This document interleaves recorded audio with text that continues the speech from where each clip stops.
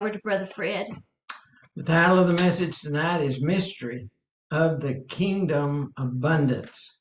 And abundance, if we look back on where I grew up in Texas, a lot of the farmers and ranchers in my area developed their farms and ranches and grew bigger and bigger. But they did, and may have had livestock and a lot of equipment. Uh, but they didn't earn a lot of income over their lifetime, and so it was often said that the farmers and ranchers in Texas uh, uh, lived poor but died rich, and their heirs received a lot because they put a lot of emphasis on real estate and equipment and all kinds of things like that. So it's the kinds of things you can see and value by money, and that's the way it is in the world. So people in the world like to store up, and they like to look at that, and that's their abundance, that's their wealth. But the kingdom operates in a different fashion, and really abundance in the kingdom relates to your relationship to Jesus Christ, because He said in John 10:10, I have come that you have life and have it more abundantly. Amen. So if you want to live the abundant life, that's what we're talking about today. It's a totally different perspective than what the world has. And it's not measured in terms of dollars or monetary terms at all, but it's measured in relationships and in relationship to Jesus Christ, because He's the one that gives you the abundant life. Also, another difference between the world and the kingdom is that in the world, it's a concept of storing up and storage and stockpiling, but in the kingdom, it's a flow. It's a kingdom flow. It's the river of God, the river of God. Hallelujah. And so we want to measure in the natural how much things we have, and how big a home we have, and how much real estate, and how many stocks and bonds, and all of those kinds of things. But in the kingdom, it's a river of flow, and in that river that flows from the throne of God, there is gold, and there is precious, precious, Hallelujah. all kinds of precious things in that kingdom, and healing, and prosperity, and peace of mind. All kinds of very precious things flow through that river. So I really want you to change your perspective about what abundance is. Don't look at kingdom abundance as you would look at worldly abundance. And faith in the kingdom. If you're a person in the kingdom and you're operating by faith, you're focusing more on what God has in His hand than the scarcity that you might have in your own hand. What does God have? Well, He has everything. Amen. And I want to just the bottom line of this message is live life to the fullest in whatever state you're in. Oh, let me say that again. Oh, hallelujah. But this is what I'm talking about abundance. Yeah. This is bottom line. Live life to the fullest in whatever state you are in. Now, so that word fullness is really important then as a part of this particular message. And I want you to see where the fullness of God is. It's about the fullness of God. And just a quick hint, it's in Christ. Hallelujah. The fullness of God is in Christ. So let's look at a couple of verses in Colossians. We'll start with Colossians 1:19 and then go to Colossians 2:9. Sherry, read these, please. For it pleased the Father that in Him, Christ Jesus, all the fullness should dwell. In Him, in Christ. In Christ. It's in Christ. Colossians 2:9. For in Him, Christ Jesus, dwells all the fullness of the Godhead bodily. It means the Father, the Son, and the Holy Spirit. Okay, so where is it? It's in Christ. Well, but the good news is, and we can pray this is a prayer that Paul taught us, and that is from Ephesians 3:19, and it can be in you. The fullness of God can be in you, and you can pray this prayer from the chapter 3 of Ephesians, and to have the fullness in you. So read this verse. Ephesians 3:19. To know the love of Christ, which passes knowledge, that you may be filled with all the fullness of God. Okay, so we know Hallelujah. The fullness of God is in Christ, but you can be filled with the fullness of God. Woo! And it's a prayer. You need to pray it. I prayed it every day for my life. I prayed it every day of my life for a year. And then the Holy Spirit released me, and I didn't feel that I needed to pray it anymore. But I've also prayed it over you. But you can pray it yourself. That you will be filled with the fullness of God. That's what abundance in the kingdom of God is, a relationship with Jesus Christ. How close are you to him? And is he living in you? Is Christ in you, the hope of glory? He has the fullness of God, and that fullness of God is the abundant life. And so if you can tap into it. Now, I'm going to look at a couple of characters in the New Testament, and this is the rich young ruler. We're going to find out a lot about abundance here, and the other one is Zacchaeus. But we'll start with Matthew 19. And what I want you to know is that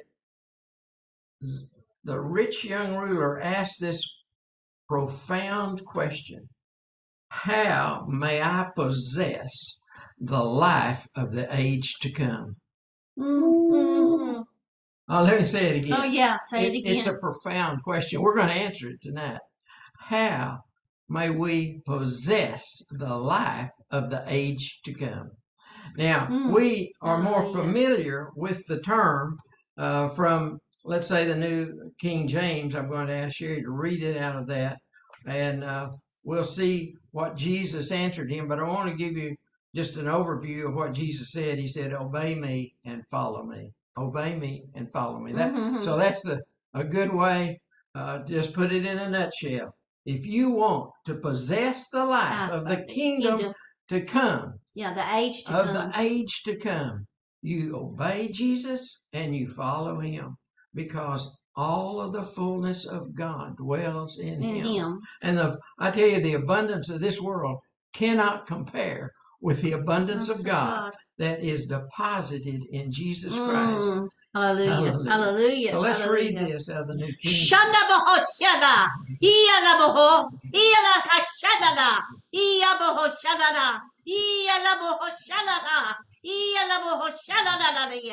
And the Lord would say, surely I want that river to flow in you. I want it to pour out upon you. I want it to touch your body. I want it to touch your mind. I want it to touch all that you are. I want it to touch and flow through you, that I may manifest myself through you.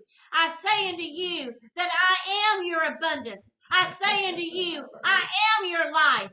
I say unto you that surely you are mine and I am yours, and my banner over you is love. Hallelujah. Hallelujah. Hallelujah. Woo! Beautiful. Thank you, Lord. Jesus. Thank you, Thank you, Jesus. Thank you, Lord. Thank you, Jesus. This is a significant message. I hope you get Thank you, Lord. A hold of it tonight. Let's see what the rich young ruler said to Jesus and what Jesus said. Boy, I want you to know that all Jesus said was to obey him and follow him. And that is the same for all of us. See, there is no formula. And you might say, oh, but Jesus told him to do this. But that's not a formula for you. The formula is obey Jesus and follow him. Okay, go ahead. Matthew 19:16 and verse 21. Now, behold, one came and said to him, good teacher, what good thing shall I do that I may have eternal life? And in verse 21, Jesus said to him, if you want to be perfect, go, sell what you have and give to the poor, and you will have treasure in heaven, and come follow me. Okay, so the abundance in the kingdom is our relationship with Jesus Christ. He has the fullness of God within him. Now, I just want to go back to that verse 16 for a moment. And In this translation, it was said eternal life. In other translations, it was everlasting life. That word, let me see if I can pronounce it. It's Ionios. Ionios. Okay, there you go. Ionios. Okay, that's a very important word, and it has such a rich meaning to it. And so when the people translated it, they tried to get down one word. But let me tell you what the word really means. He's looking for this, and it's often translated everlasting life or eternal life. But what he really said in the Greek was, how can I get hold of what has no beginning, what has no end, what has always been, and what will always be? This is the answer. This is the answer. This is the question of the ages. How can I get hold of? How can I possess the life that has no beginning, that has no end, that has always been, and will always be? Oh, hallelujah. Oh, hallelujah. It's not just, you cannot boil that down to one word. No. Hallelujah. Everlasting, see, it begins today and it just goes on and on and on and on. And if you put eternal in that, you kind of jump into heaven and you go on and on and on there. But that's not really one word. He didn't use just that one word definition of those. He said, how can I possess the life that has no beginning and has no end and has always been and will always be? And I love this translation here. It's called the New Testament for Everyone. I never had read it before, but when I read the words that they chose, I knew they were on to something here. Whoever translated this was on to what the rich young ruler was really asking. So I'm going to ask Sherry to read that same verse again, but out of a new translation, different translation.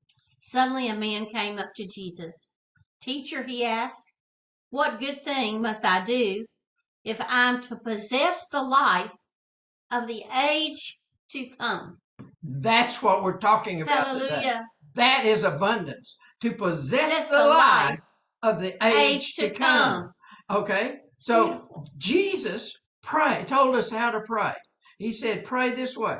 I'm talking about Matthew 6 now. He said, pray this way. Our Father who is in heaven, hallowed be your name. Your kingdom come. Your will be done on earth as it is in heaven. So Jesus gave us the model prayer to how to have abundant life. The abundant life is to bring it out of the supernatural realm into this life. Oh, hallelujah. That's what he said there. How may I possess the life of the age to come? And that's what we all want. And Jesus has already told us to pray this way. Pray to bring what's in heaven, to bring it down. You bring it down to you. So we're talking about a flow, a river, and you're reaching into heaven. You're reaching into the supernatural realm and bringing it into your life and into your family's life and into your children and into your grandchildren and into your city and into your nation. You're reaching into the supernatural realm and bringing that life into this life. That's what the young ruler was asking for. Glory to God. Hallelujah. And Jesus told us how to pray for it. Now, that discussion continued on with his disciples. And they wanted to know, well, the rich young ruler, he seemed to be disappointed because he didn't really like the answer. He didn't understand the answer. If he had understood the answer, he would have immediately gone away, sold what he had, obeyed God, obeyed Jesus right there, and came and followed him. And he would have had 100-fold return. And so the disciples kept the dialogue going and said, we've given up everything and we followed you. What's in it for us? What are we going to get? And let's look at what Jesus said in Matthew 19. And go ahead and read this verse, Sherry. And everyone who has left houses, our brothers, our sisters, our father, our mother, our wife, our children, our lands, for my name's sake, shall receive 100-fold and inherit eternal life. Okay, so he's telling them how they're going to get eternal life or everlasting life or possess the life of the age to come. Okay, but now you might say, well, that's all in the sweet by and by. But Mark wrote a little different there. He was writing down the same concepts and the same things that happened that day. But in Mark 10, I want you to read it because he added. He added something important. He added a little phrase. He added a little phrase that says, oh, we don't have to wait to eternity. We can bring things into this life. Oh, hallelujah. Now. Right now. Let's read this. So Jesus answered exciting. And said, assuredly, I say to you, there's no one who has left houses or brothers or sisters or fathers or mothers or wife or children or lands for my sake and the gospel's, who shall not receive 100-fold now in this time, houses and brothers and sisters and mothers and children and lands with persecution, and in the age to come, eternal life. Oh, hallelujah. How can we possess? Hallelujah. What's in heaven? How can we bring it into this realm? Possess the life of the age to come. And we'll do it now. Right now. 100-fold now. Not in the sweet by and by. Receive it right now. That's what Jesus said. In Mark 10, you can read it yourself. Mark 10, he said, receive 100-fold now in this present time. And life, everlasting life now, and life that goes on and on, possessing the life of the age to come. Oh, glory to God. Hallelujah. We're talking about the fullness, and we're talking about first the rich young ruler. Now we're going to go to Zacchaeus, because Zacchaeus, he evidently Jesus gave him some commands too. We didn't hear Jesus's side of it.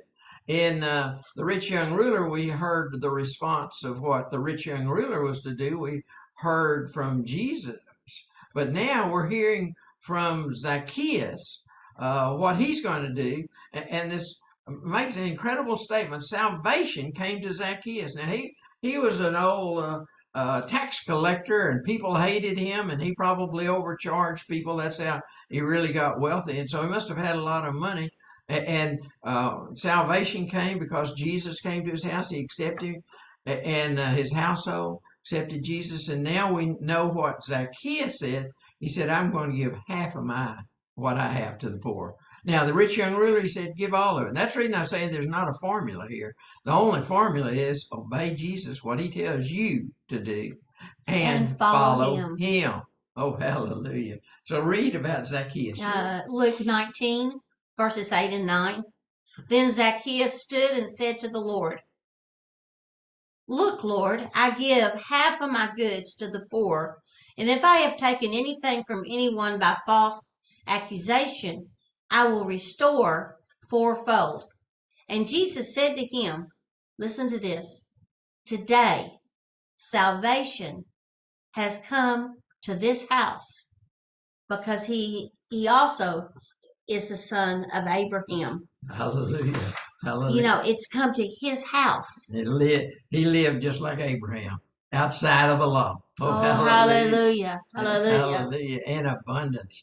You know, when we look back on Abraham, he was a very wealthy person, but he also had a relationship with the Lord. And it was that covenant that he had with the Lord that he was blessed and his descendants were blessed. And he was going to be a blessing.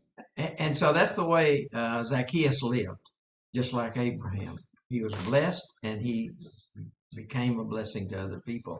Now, I want to read it out of this other translation, which I thought was really interesting because I hadn't picked up on this before. But his whole family was saved. Zacchaeus' family was saved. Read out this translation. It says, which translation is it? It's the NOG. Okay, name of God translation. Okay. Then Joshua said to Zacchaeus, you and your family have been saved today. Woo! You and your family Hallelujah. have been saved today. You've shown that you too are one of Abraham's descendants. Hallelujah. Hallelujah. Do you want Jesus to say that over you? Yes, you I do. And Amen. your whole family Amen. saved today. How? Why? Because Hallelujah. here's the plan. Obey Jesus, whatever he tells you to do, and follow him. Ooh, when I saw that verse, I thought we just need to read it because I hadn't picked up on it before because it just talked about Zacchaeus and his house. And I hadn't really thought, oh, his whole family was saved. That's what Jesus said. And I trust Jesus. I believe Jesus knew what he said knew what he was saying when he said, your whole family's been saved today. Amen. Amen. Hallelujah. Hallelujah. Now, I've got just a kind of quick way to give you some applications to this message today.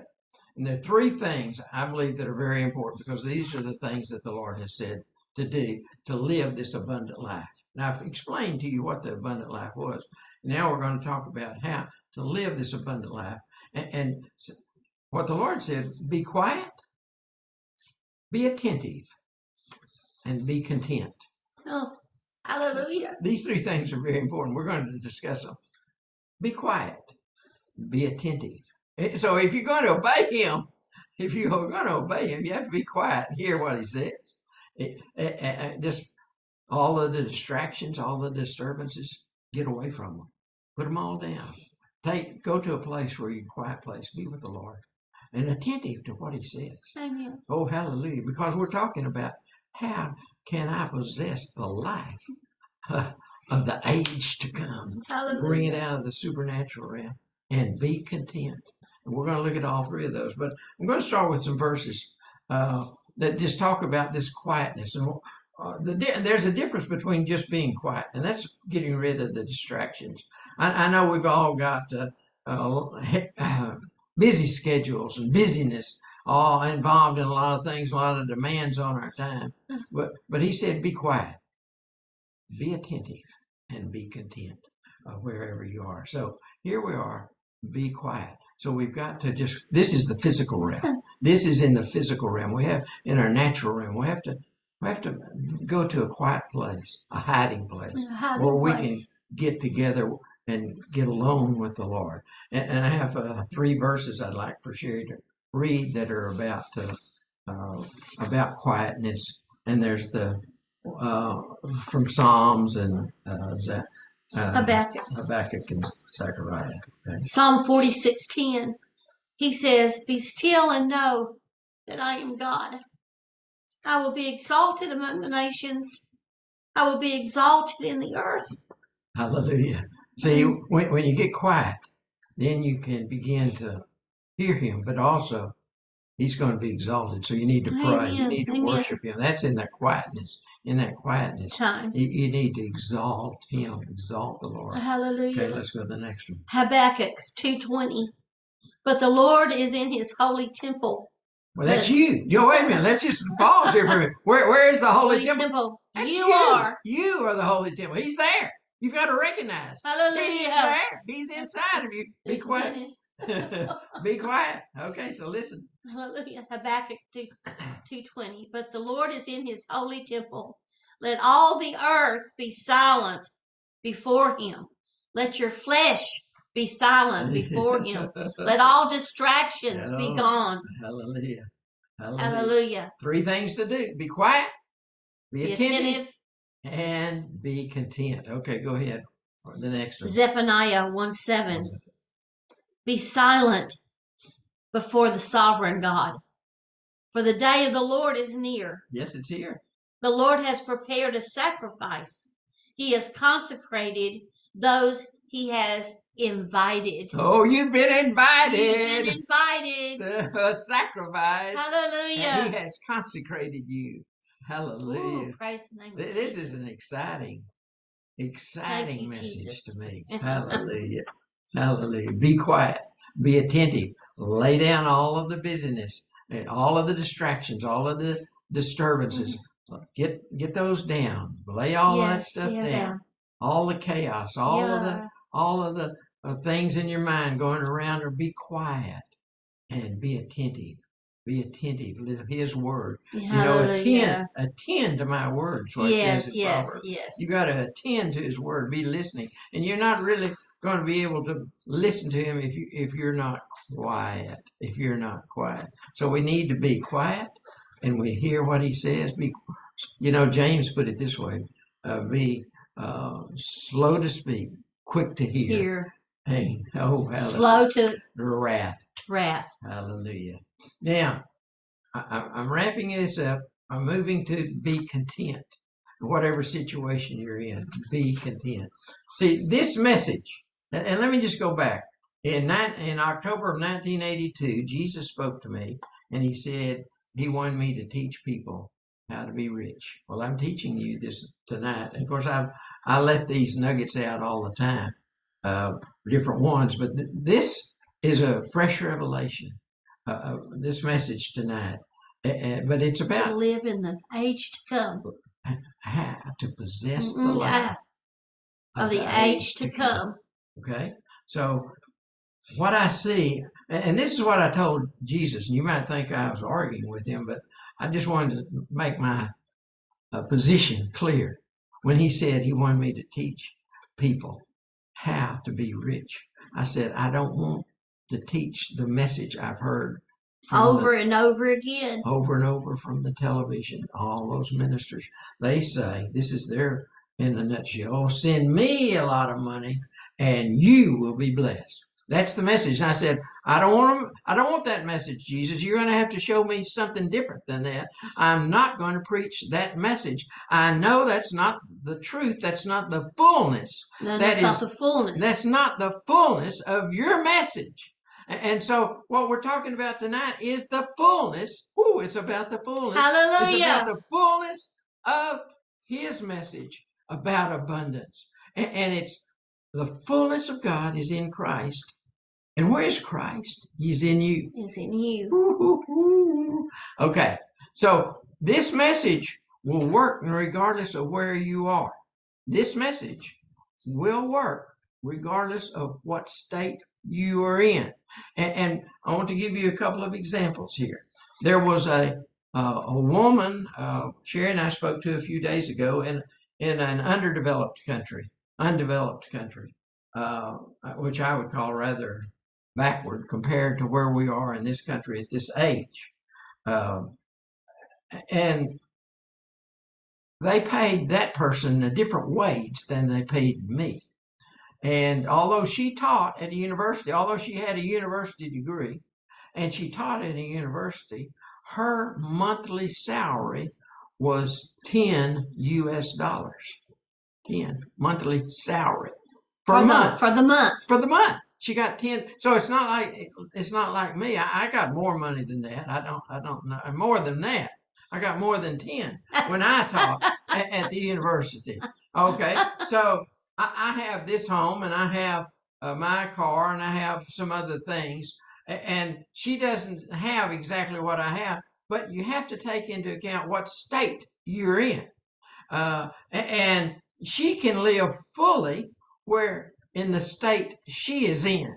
She can live fully in the state she is in by embracing Jesus Christ, because the fullness of God is in Jesus. Him. So the message I have is not hallelujah. One that says, oh, everybody ought to come to the United States and do what we do here in the United States. No, it's wherever you are, you can have abundance, regardless of what country you are in, what your government is doing, regardless of any of that.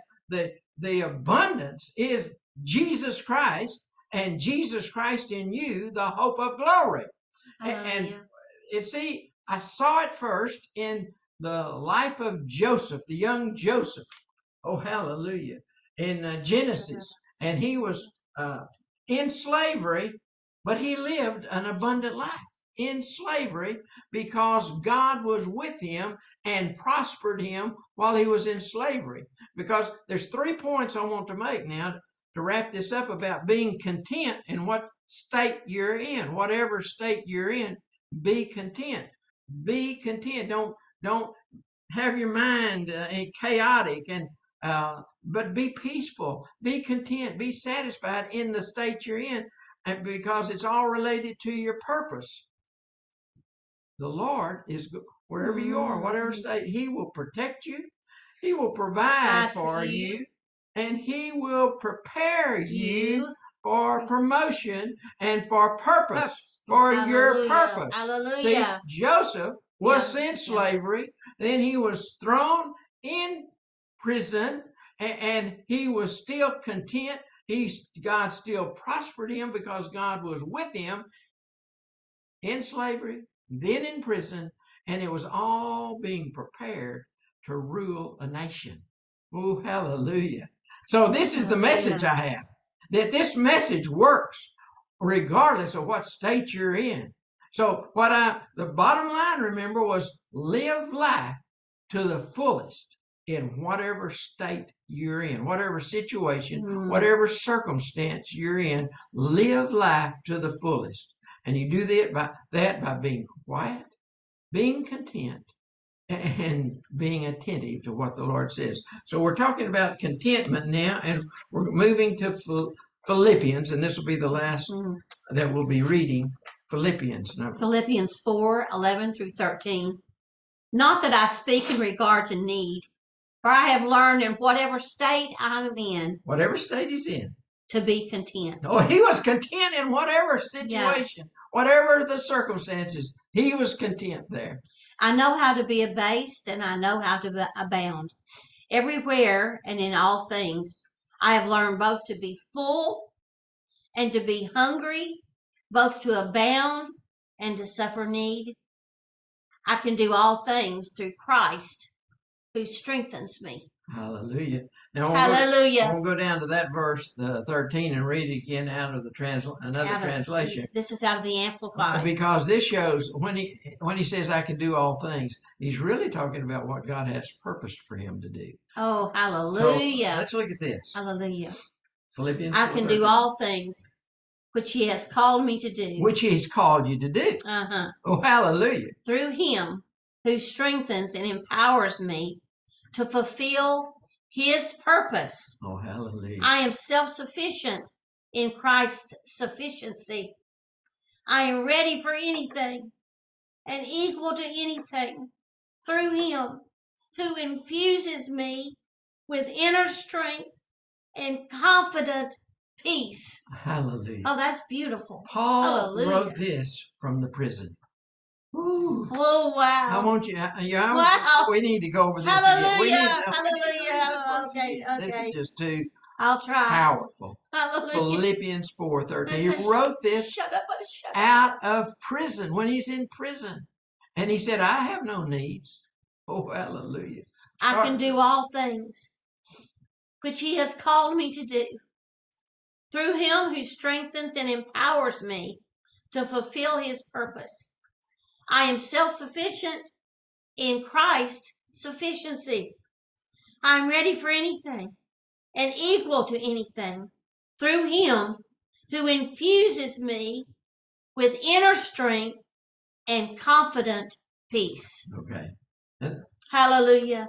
I want you to know that's the key. If you want to live the abundant life, that's the key. You need to be content in whatever state you are in. Amen. And by that I mean to draw out the life of the age to come. Oh, hallelujah. Bring it into this. And help us, Lord, to do that. I just want to say three things, and we're not going to read any more verses, but I say that the Lord is going to protect you. If you're in this position, you're living the life of the age to come.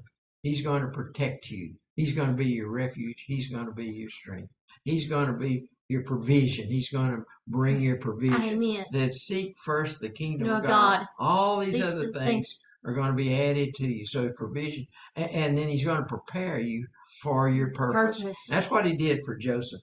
When Joseph was in slavery, was in prison, he was protecting him. He was giving him the provision. And he was preparing him for his purpose to rule a nation, to be father to Pharaoh. He was preparing him. The same for Paul. Paul said, I'm not speaking about needs here. I'm content. Whatever state I'm in, I'm content. So let's remember the bottom line, the take home of this message. live life fully. Oh, hallelujah. Hallelujah. Live life fully, no matter what state you're in. Thank you, Jesus. Thank you for being here. I'm turning Thank it you, over Lord. to Sherry. And I want Sherry to pray for all of us to be filled with the fullness of Jesus Christ. Hallelujah. Fullness of God. Thank you, Lord Hallelujah. Jesus. That's a prayer. Thank you, Lord. From Ephesians 3:19. Father, right now, I thank you for your fullness being in every one of us, that we are your temple, your holy temple, and you're there. Hallelujah. And I praise you and I give you glory that you are bringing us in to the fullness of the age to come. And Lord, I speak that over this whole group right now in Jesus' name, that you will fill us with your fullness, that you will fill us with abundant life, that we will be content in the state that we are in because we know that you are with us, that you're there in the name of Jesus. And Lord, we have no needs. We have nothing because you provide everything for us. And we give you praise for that in Jesus' name. I thank you for life. I thank you for helping us to live in this to live in the age to come, Lord. In Jesus' name, we ask that you take us there, Lord. That you take us out of this mundane and the fleshly world, Lord. That you will take us into that age to come. In the name of Jesus, that we might do the purpose that you have for us. And in Jesus' name, I release your purpose. I release your destiny. In Jesus' name.